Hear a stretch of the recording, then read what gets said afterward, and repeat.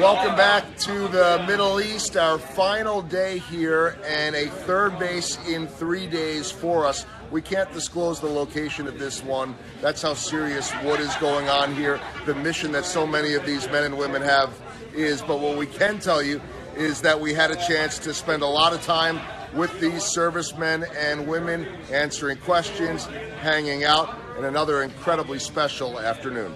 They are enduring 120-degree heat, and it brings us home. It really does. It was really nice to have them. So it was nice to have them here, of course, bringing a part of home. In the heat, it was nice to sit and listen to their stories about their past and their triumph. But today's my favorite day because I rode in one of those, what's that vehicle called? The big one, F-back something, Mac 15 or something? Matt V, got to ride in that. It's a secret mission, but we'll be there in a few hours. You want AM or FM, Joel, on the radio? Who do you want to listen to? No AM. The good news is we got Reggie up here. What up?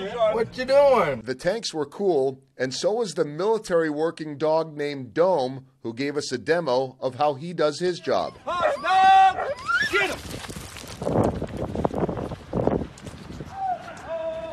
How about Mike Sweeney, perhaps living up to his nickname, Sween Dog? He took a turn. You nervous? No. Hot sauce! Get it! Hot sauce! Hey! Hey! Hey! Wow, you can feel the strength in his jaws. Face 100-mile-an-hour pitchers all the time, but how many times you get to fly to the Middle East and have a professional with a superstar dog come and bite you? So I said, what the heck? And Mike continued to be adventurous when we found these guys on the side of the road after leaving. Mike, you got bit by a dog. What can you do to top it? Maybe ride a camel? A wild camel? I'm going down? George, what a week it has been. I know that they're watching this now on the Fox Sports Kansas City Royals live pregame show. How would you sum it up? I would give it an A+.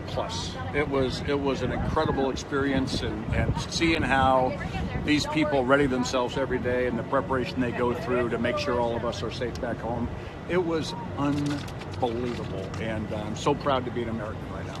So for George Brett, Reggie Sanders, Brett Saberhagen, Mike Sweeney, for all the folks at the USO, for Ben Aiken, Dina Wathen, Fox Sports Kansas City, and all of our incredible servicemen and women, that's going to do it for us from here. Oh, that was great. Let's go home, boys. Again, good luck tonight to the Royals, and we will see you back at the K soon.